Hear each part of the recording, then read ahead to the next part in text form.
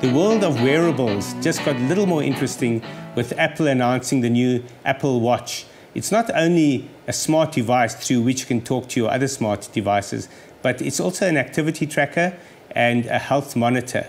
And in that sense, Apple is competing not only with the watch world, but also with the fitness device world.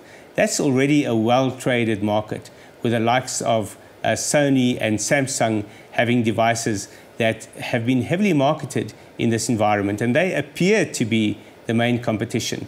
But there's another player in the market. What happens when you combine someone who has speciality in GPS with understanding how people need to use the mapping and related services that go with it? With me in the studio, I have Daan Hendrickx, Regional Manager for TomTom in Southern Africa.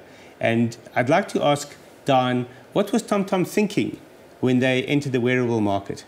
It's a very good question, I think, Arthur. We've always helped people to get from A to B. So we've helped people to reach their destination. And in that way, the watches actually fit into our philosophy. We still help people to get to their destination, but the destination we replace by where do you want to be? So the B is actually where people want to be. And that could be a destination, but that could also be you want to run a 5K run, you want to do a 10K run, you want to lose 5 kilos. So the destination or the goal you want to achieve is actually the change that we went through. And we want to help people, we want to empower them by giving them the right tools to achieve that goal. How do you differentiate yourself from Apple, Sony, Samsung?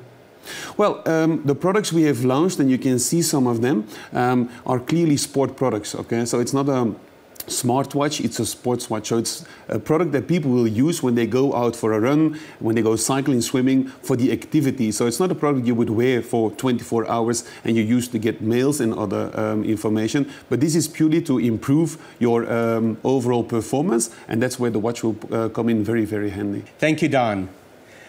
For comparison, let's just have a quick look at what came before: the Sony Smart Band and the Samsung Gear Fit. Activity trackers, which do speak to other devices, but essentially designed purely to measure your activity.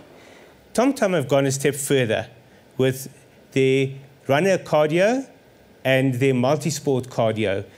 To give you an idea of pricing, around $269, around $299. Pretty much at the same price as the smart watches rather than the fitness bands, but they can be worn as watches. But the most important aspect is that they have GPS built in, and they are designed for the specific purpose that the fitness fanatic wants to use them for. So for example, with the Multisport, cycling, swimming and running are built into it in terms of tracking activity courses. And coming up from TomTom is the Golfer GPS watch with 34,000 golf courses built in. That makes up for the fact that, unlike the other two devices, it doesn't have a heart rate monitor. But I guess on the golf course, that's not what you're going to be worrying about.